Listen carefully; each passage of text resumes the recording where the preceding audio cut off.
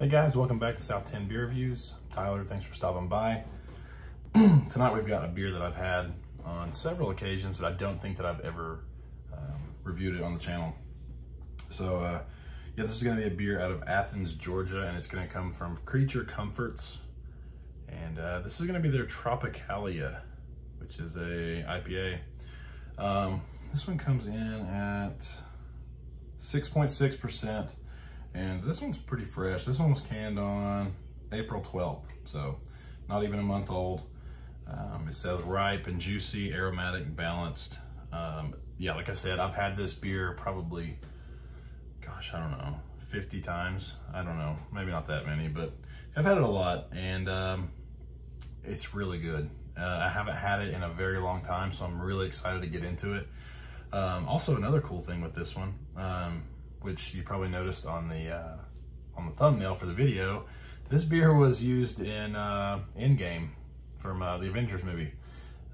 They shoot the movies, I think, in the Atlanta area, and this beer is out of Athens, so it's really close to Atlanta. And if you watch, I think in Thor's house, I think there's a poster on the wall for Tropicália, and then also there's a part where he's literally drinking it while you see the fat Thor and stuff. Just, yeah, check the thumbnail if you didn't really pay attention to it. Pretty cool. So let's go ahead and get this in the glass. I'm really excited to get into it again.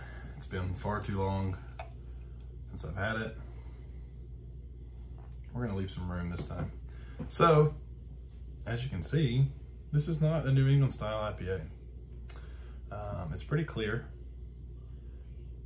There is a lot of carbonation bubbles streaming up. It's got about a finger's worth of like a bright white head there. Kind of soap sudsy. Yeah, nice looking beer. It comes in like a light gold color. Yeah, let's go ahead and shove our nose in this one. Oh, so this one's actually hopped with, what was it? Citrus, Centennial, and Galaxy. So three pretty good hops there. Popular hops, I should say. So, all right, let's shove our nose in this thing. Yeah, it smells just like I remember. It's very clean. It's got a very clean hop profile and malt bill to it. You get a lot of tropical fruit, hence the name Tropicália. Yeah, you get a lot of pineapple.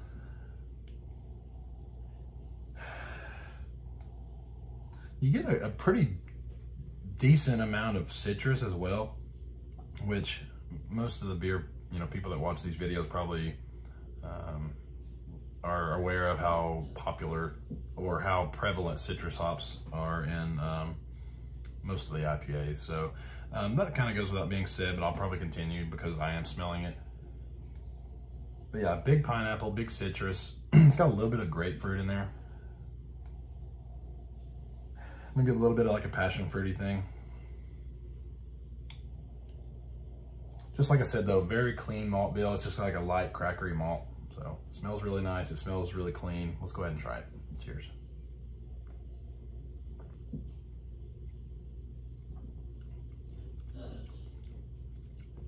Yeah, just as I remember. And also kind of want to throw out there, this is not like some huge juice bomb of a beer. It's not like this hugely hyped beer, but it's really, really tasty for what it is. And now, to me, this isn't really West Coast either. I don't know if I would just call it a new school IPA or like an East Coast IPA possibly. Like, it's very juicy hops, but it's not like New England style juicy.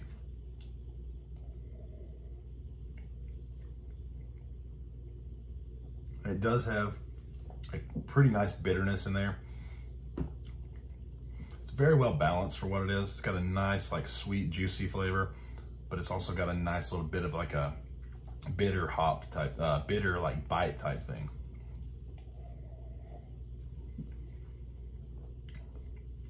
Like I said, the malt profile, malt bill is just very clean. It's just, I mean, to me, it's just a light bready or crackery malt. And then it lets the hops kind of play with that.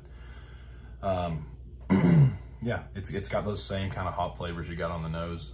It's got some pineapple, some citrus, some like orange and grapefruit type thing. Maybe a little bit of like of the passion fruit. It's got a little bit of this earthy, dank thing too.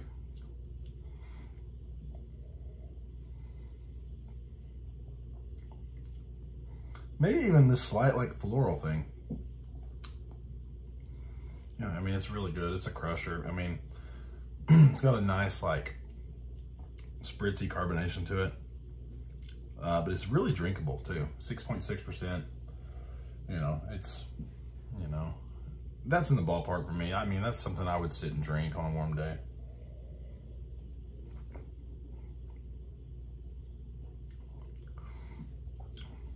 Nice dry finish to it. This is a really good beer, man. I've missed it. I picked up a 6-pack of it, and this is just one of those beers, man, that you just want to sit outside and drink it, man. I took some of these to the beach a few years ago, and it was just the perfect combo. But yeah, that's kind of it. I mean, there's nothing crazy about it. It's not going to blow your hair back. It's just a very well done, really flavorful, clean IPA. So that's it in a nutshell. But this is Creature Comforts Tropicália. As far as a rating from me, so Untapped's giving it a 4.09. To me, I don't know if it's just like a bias type thing, but it's gonna go 4.2 for me. You know, I think a few years ago, I probably would have given this like a 4 or 5 or something like that, 4.5. But my palate has definitely grown since then, since this was something I really sought after. I was really looking for and sought after. But that doesn't take away from it. It's a great beer. It's been, you know, they've been producing it for quite a while. It's very popular in this area, and it's a very good beer. So hopefully you guys enjoyed the video. If you did, leave a like and a comment. Don't forget to let me know what you're drinking on as well tonight. And if you like what I'm doing, consider subscribing. We got some cool stuff in the works.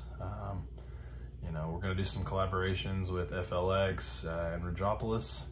So stay tuned. We're kind of working through all that, and we're gonna be pumping out some good content. So hopefully you guys are having a good evening, and yeah, cheers, and we'll see you in the next video.